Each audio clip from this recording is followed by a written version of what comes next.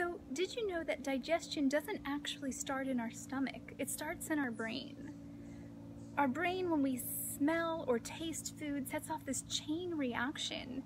It activates our salivary glands in our mouth to help us start digesting food there. And so in order for us to digest our food fully and to absorb the nutrients and for our whole digestive process to be as healthy as we deserve it to be, we need to be in a calm state of mind before we eat and when we're eating a meal.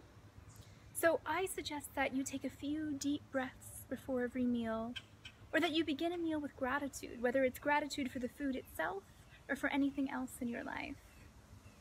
Our physical well-being is deeply connected to our mental well-being, and peace is a powerful state of mind.